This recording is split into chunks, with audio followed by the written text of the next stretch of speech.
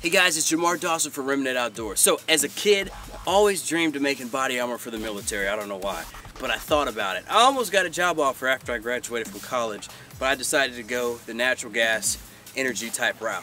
But I figured, hey, I got some land, I got me a couple guns, I can make my own armor. And maybe they'll, contract me on the side or something like that. But I found a volunteer. I didn't know any other humans that want to volunteer to be like a test subject for this, but Manny the mannequin stepped through. He's enthusiastic and he's ready to rock and roll. He don't have much brains on him, but hey, I ain't judging. Let's see what we can do. Alright guys, so check it out. We got 3 different types of samples that I'm going to test today. The first sample, and they're all wrapped in duct tape, so I'm going to go ahead and tell you now. The first sample we got is 15 layers of fiberglass. I'm pretty confident it's going to stop a knife. Matter of fact, I know it's going to stop a knife. I already tested it back home, and it barely penetrated the first layer. But we're going to do it again just for laughs and giggles and rainbows and ice creams and all that kind of stuff. We're gonna do that. I don't know if it's gonna stop anything more than that. It may stop an arrow, but maybe not a 22. The kinetic energy at that point is pretty tough to overcome and slow down a bullet traveling at, I think, around 1,200 feet per second for the ones that I got today. So, and it's gonna, all this is full metal jacket. All the bullets are full metal jacket. I don't have any jacket hollow points. Although I might throw one in. I got some 9mm jacket hollow points I might try. But that's the first layer. The first sample, and it only weighs about 3/4 of a pound. All of the samples that I got are close to 9 by 9 squares. So that's the first sample. The second sample is just straight up cardboard and 4 ceramic plates. So I got 4 plates in a line. I mean, I don't believe it's going to stop a whole lot. However, I just wanted to really test the ballistic capabilities of a ceramic plate, a ceramic tile, or whatever you can find at a Lowe's or home goods store like that. The reason why I have just 4 is so when the bullet strikes one, it's not going to spider web out, hopefully, to the other ones and compromise the integrity of those. So that's the second sample I got. The third sample is the Big Daddy. So the second sample, I don't know if I said it, but that's like 1.8 pounds, right? Well, the third sample, it's 4.5 pounds, which isn't too heavy, but it's quite thick. It's about an inch thick, right around there. And the first layer I got is a hardened ceramic plate meant for like hot plate purposes. I got this from like a Salvation Army, and so that one I believe is really, though, I mean, it's really tough, really thick, and I believe it's gonna start to slow the bullet down considerably. The next layer I have like little micro dots, which are ceramic still, but they're spread out over an area, and they're basically touching, but they're just spread out so that there won't be any more spider webbing past that point. Hopefully it's going to act like a shock absorber, and I can go over that in a second. And then the last layer that I have is a 15-layer sheet of fiberglass, or 15 sheets of fiberglass, and that's pretty tough. I believe if anything does get through the first plate and the second matrix ceramic plates, I think it's going to get caught by that last layer of 15 sheets of fiberglass. But we'll see. I'm really excited. This is going to be a blast. Man, just enjoy yourselves. I'm gonna do more videos like this in the future, but oh my goodness, I've been waiting for this for almost 2 weeks. So hey, Hillary, if you win the election, these aren't my guns, okay? This is a friend of a friend's guns, and I don't even know that guy, so I don't want to get blacklisted or anything like that. We're just out here having some fun. God bless. Let's see what we can do. All right, this is the first sample. Just the 15 sheets of fiberglass. This is the knife. I don't know why I have these headphones.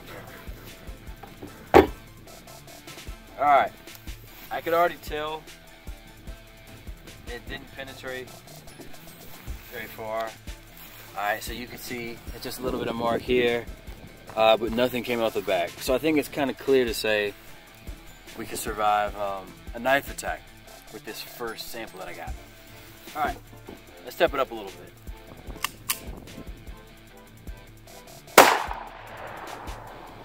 Sounded like it went through. Heard a pretty loud thud on them. Yeah, I definitely got some penetration.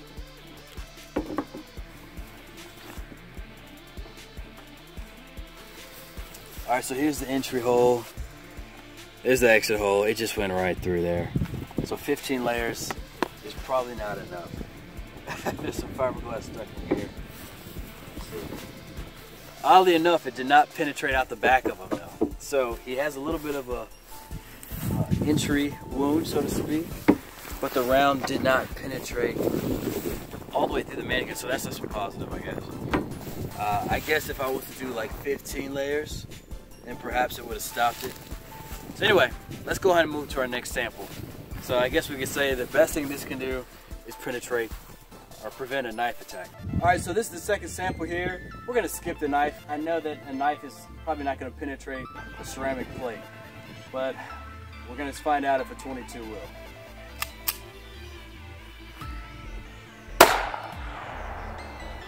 Sounded like it had some penetration to it.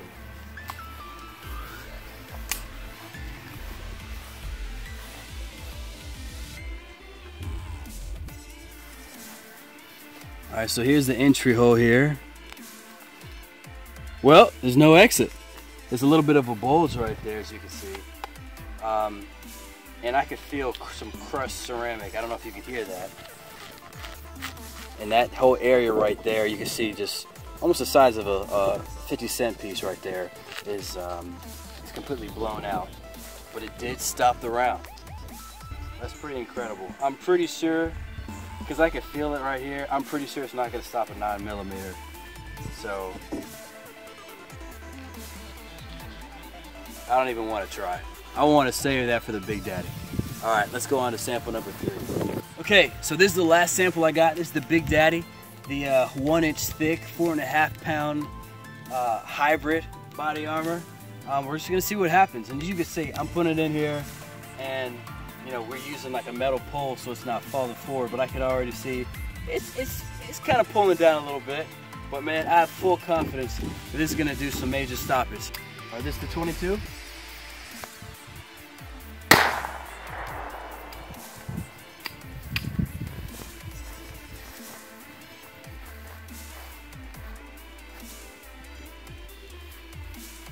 All right, we can see that it really just fractured, and I think it bounced right off. We're gonna go see if we can recover that, but man, it really didn't do any major damage. I thought it was gonna be much more of some spider webbing here, but that ceramic plate really just shrugged that round off. Certainly no penetration whatsoever. So let's step it up to the 9mm.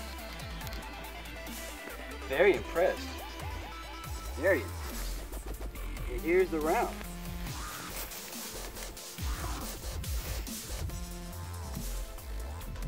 Completely flattened it. That's great. It's real good. All right, this is 115 grain, 9mm.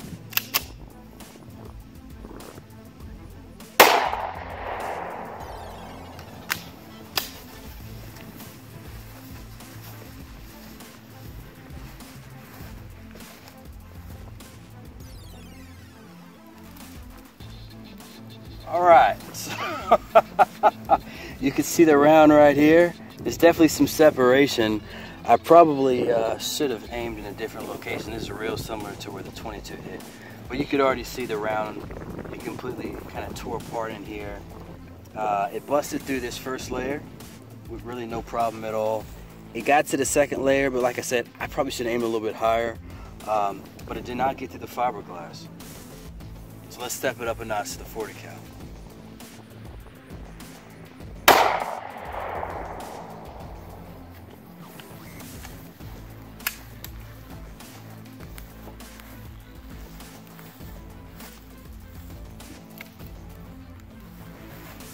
Pretty big entry hole there. No exit hole though. And I probably shot it a little too close yet again. And you can see like you can see little tiles and all that crumbling out of here. But man, it stopped it. It freaking stopped it. You can kind of see where the delamination and stuff is. And all this is held together by liquid nails. But man, it looks like it's going through those first couple layers of defense, and it's stopping at that fiberglass. And that one I laid up for 24 hours versus 12 hours with the other one. Well, can only do one thing from here. Let's test it with a shotgun. All right, for the shotgun segment of this, I'm gonna get my good friend Robert. Say hi, Robert. Hey, how's it going? Robert's from the Bayou. He's a shotgun man, New Orleans, Louisiana. We're gonna see what happens when a 1-ounce slug meets my body armor.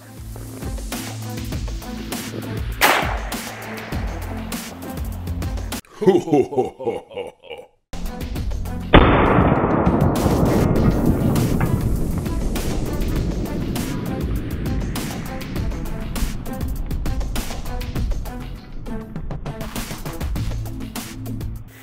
All right, go ahead and spin them around. Woo! Yeah, I could already see that. Goodness gracious. Wow, definitely some delamination. I could see a hole there. Yeah, hole through the shirt. Oh man. It doesn't look like he survived this one. Hole through the back.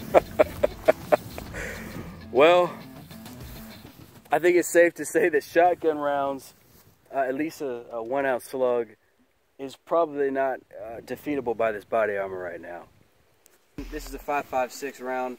Pretty confident this is not going to be stopped by my body armor, but hey, we got it out of here.